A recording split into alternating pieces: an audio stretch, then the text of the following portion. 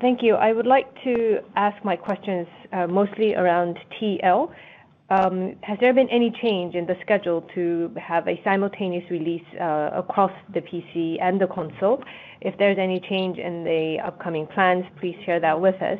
And also regarding the companies who will be publishing these titles per different geographies and jurisdictions, do you have, would you be employing different publishing companies, or which geography or region would you be targeting for this game title? And regarding the business model, compared to your other lineups, it seems like the pay-to-win element is much more milder. Would there be any different approaches for different countries? If you could provide some color there, that would also be quite helpful. Yes, regarding the release of TL, we do not have any changes to our original plan of going to PC and console simultaneously. So regarding the publishing entity, there will be an official announcement soon by the business unit, so it would not be very appropriate for me to provide that information ahead of that, so please, I ask for your understanding. But I can tell you that there has not been any change to our original plan regarding the publishing entity. Regarding the global exposure in terms of the geographies, our objective is to, yes, have an overall global footprint. Now, you've also asked about the business model. We are very proactively trying to incorporate the aspects of the global trend and the needs and the requirements that we are getting from the global base users. Unlike our previous approach, where basically there was focus on the very special characteristics of MMORPG that worked in the Korean market and in the Asian geographies. But for this game title, we are much more focused on the global universality, which we wish to incorporate in our business model.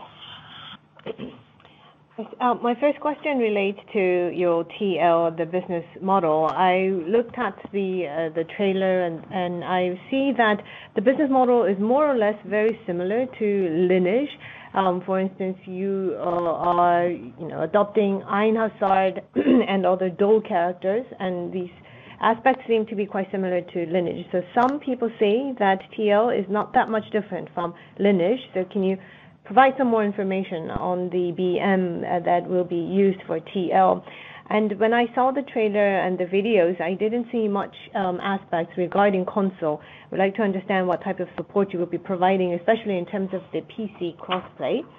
The first question, no, the BMs are not the same between TL and Lineage. We will soon have an opportunity to hear from Mr. Moon-hyung Choi, in charge of this title from the business unit, and I'm also closely talking to him about these aspects as well. In terms of Einhasad, the dolls, and the metamorphosis element, if we are to just take what's working at Lineage, then we would just be making a repetition and same copy of that in TL, so that is not what we want to do. So once again, in the near future, I'm sure there will be an opportunity for him to actually provide that information in another occasion. Yes, regarding console, no, the console was also part of the test, and we've done an in-house development and console test as well. And console play was actually featured in the video reel that you must have seen. Basically, once again, there's been a simultaneous development across console and the PC. Right now, we're in the optimization phase. I would like to ask two questions. First question relates to TL and Ion 2. TL took a quite significant time for developing this game title. Its game genre is multiplayer, so it's RPG, so it's basically MMORPG. But if you look at the Western market trend, it seems like the bigger hits are coming from single-player mode and shooting adventure type of games for PCs and console platform. So we'd like to understand what you think is the appeal of such a multiplayer game title is against the Western market. We'll respond to the question on TL, and I will hand it over to James to talk about Jason, to talk about Aeon 2. There are two aspects regarding TL. The first is, I understand where you're coming from in terms of your question, because we have such a strength in MMORPG.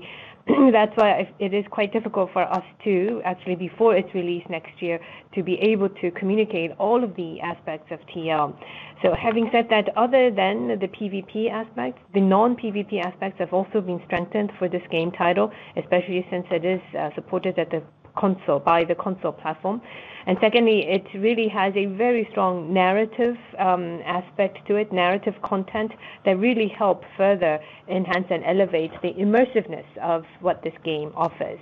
And the action element and the action system is also quite different from other MMORPG game titles that currently exist. So compared to the titles that what we are familiar with, this game is going to be very different. And so we cannot just define it as an RPG game. It is not the same as the existing RPG games. And if you look at MMORPG, it is not just about the genre itself.